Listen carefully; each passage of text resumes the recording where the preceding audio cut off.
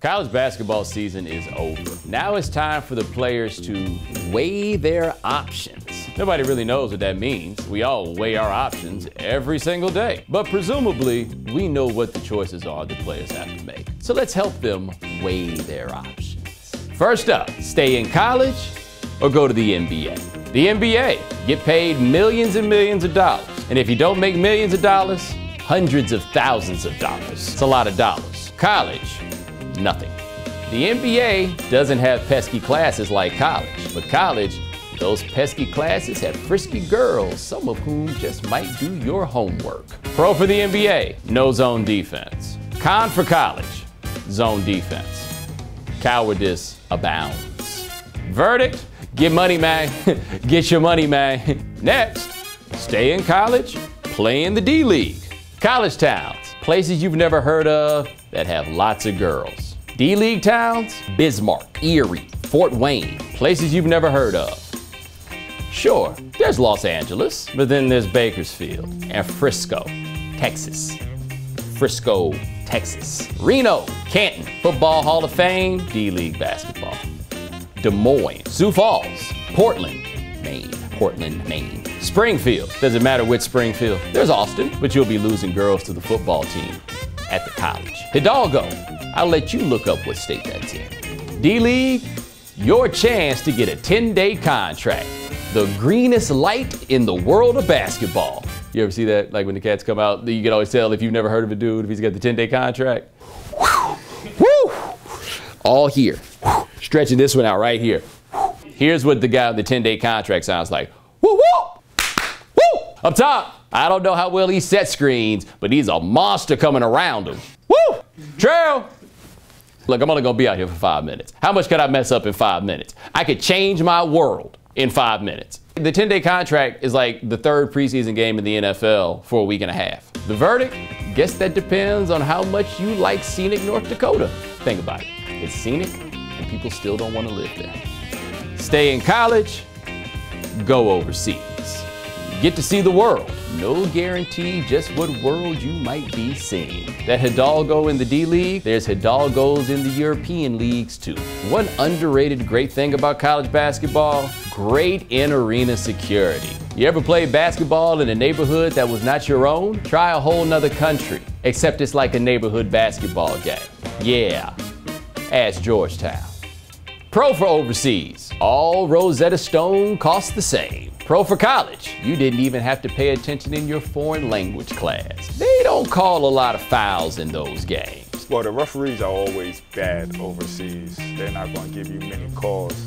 Those hard fouls? Yeah, oh my gosh, it's crazy. I hadn't thought about that. That international hard foul has to be a completely different ball game. Oh my gosh, elbow was like, boom, you like, you know what? I'll just give it back. It's okay. You got the rock. The verdict, stay at home, unless overseas is home. Then it's different. So basically, weighing your options really isn't much of a contest in the first place. Make money, money, make money, money, money. You walking away from millions of dollars? I didn't think so. You walking away from a trip to Yugoslavia?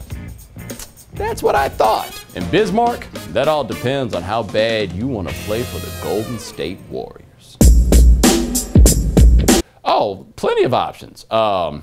There's the Maybach, there's the 7 Series. Maybe he wants one of those big old trucks that drinks up a lot of gas. You need the leg room for that. The Bose system. Have they started putting Beats by Dre in the cars yet? I figure those are the options that he's probably looking at. Penthouse, you know, or do you want a sprawling estate? The Nike contract or the Reebok contract, right? You may remember Erving Walker, played at Florida for about 15 years. Shorter guy. Well, he got busted by the Gainesville Police Department for stealing a $3 taco, and then running, and getting caught by the police, and then telling them he was just playing. Sound a little bit strange to you? Us too. Maybe we need to call someone else in to crack this case.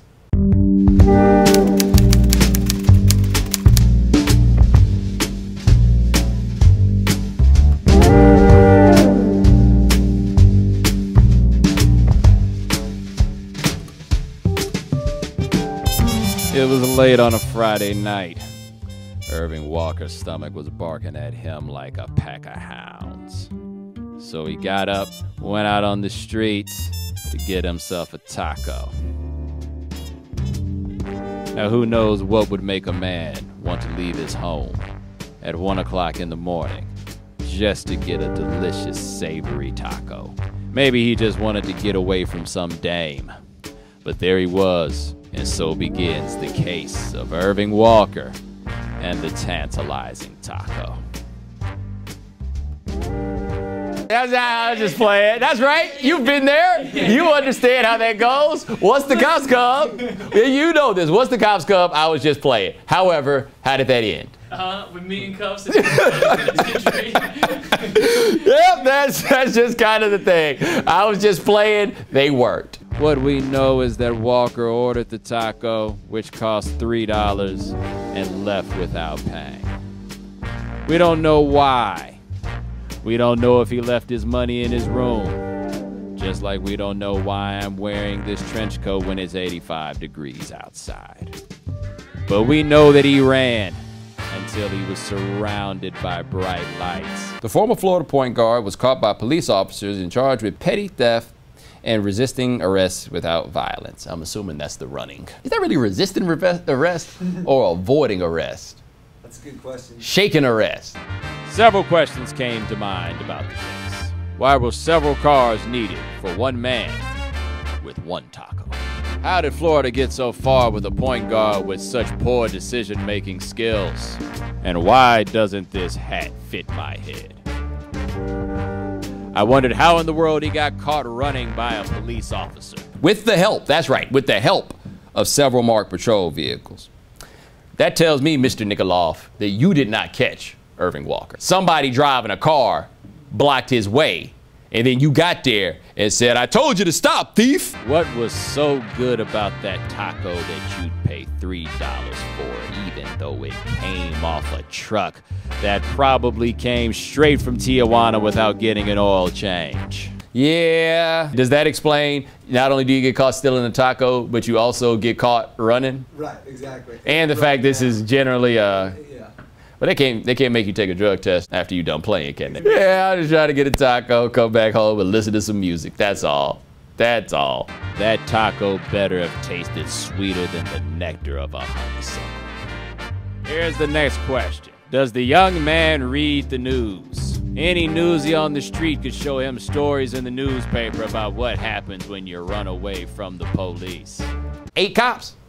8 cops. You telling me that not 1 out of 8 does not see this as a situation to, like, have some fun? Come out the door, stop right there and drop the fucking taco! Now, out of 8, not 1. Odds are good. Odds are good. Drop the fucking taco right now! Yeah. Telling you, here's what it sounds like to me. He got there, he realized that he left his wallet at home or whatever. But after he done got up and left the house, you're coming back with a taco. And then the cops came, and considering the way that college students think at 1 o'clock in the morning on Friday nights when they want tacos, he just went with the first thing to his mind, and he ran. In the end, someone else will have to crack this case. If he can't afford a $3 taco, he can't afford Bomani and Jones, P.I. Let me tell you, this is the big thing. This is the key that I think Erving Walker needs to know, and I think that all the kids might want to keep track of. Hey man, don't let the police run after you. 2 things cops are not about: running and paperwork.